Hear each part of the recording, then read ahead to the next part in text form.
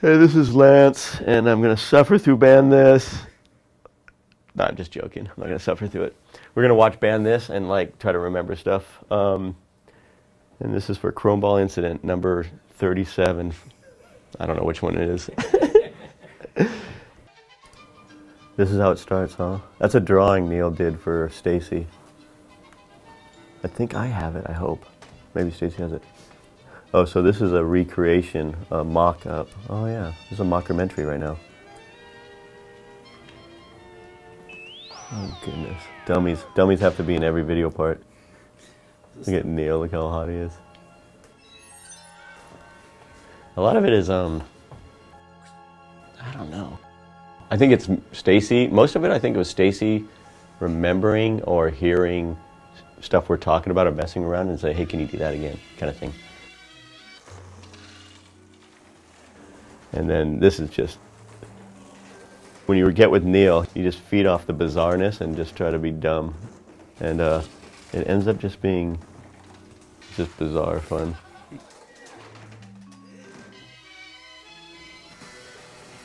So is this at my house or Neil's house?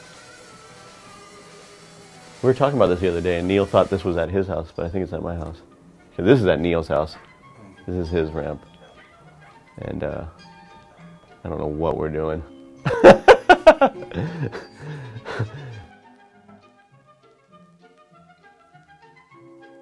This is Neil's art and stuff. This is Neil's house too. I think Stacy was really good at like trying to incorporate parts of skateboarding that really needed to be shown, but even if they weren't on his team.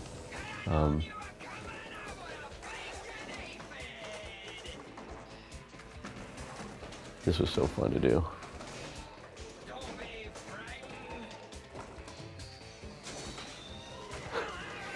Neil's so good. Oh my goodness, we're just running around pretending we're doing stuff. Neil's actually doing stuff, I think. All this stuff just happens like so quick, and it's like, you know, back then you had to film, you know, film for one day, and that's the part. You're like, you didn't really get to spend any time doing stuff, and I don't think I even skated this ramp. It was so hard to skate. Yeah, this thing was so brutal to skate, and it was all about it at this point. Was that dog always there? Yeah, this was that was happening as it was done. And this is like, I mean, the incredible thing about Neil is people see him from this footage and like GNS footage, but he's kind of like Mark, like, oh, this is at Neil's house. He's kind of like Mark, like his real footage was never documented. It was like video was after, like this is years after Neil was like kind of already changed the game kind of thing, you know? And same, I think Mark was, maybe not years, but I think most of the stuff Mark Gons did wasn't really documented.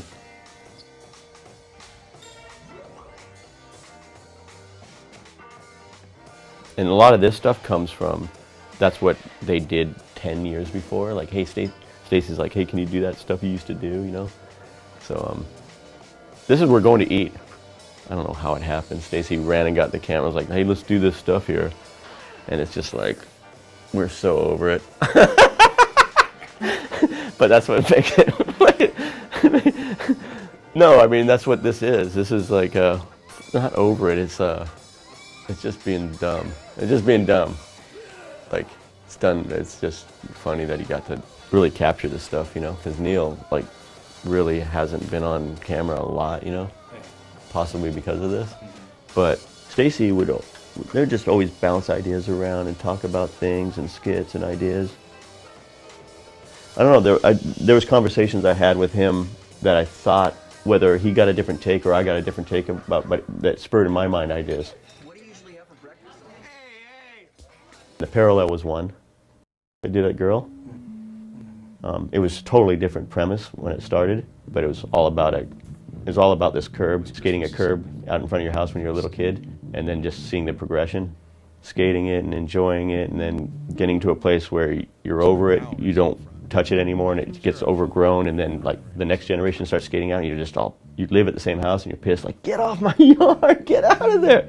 And then getting older and older and older, and then to the place where like I was 60, 70 years skating the curb again. And I had that idea like in the Pal days that we never made that skit.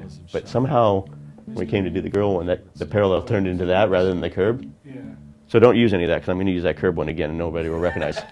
And then the dream, That's right. it was my version of skating in the house, exactly.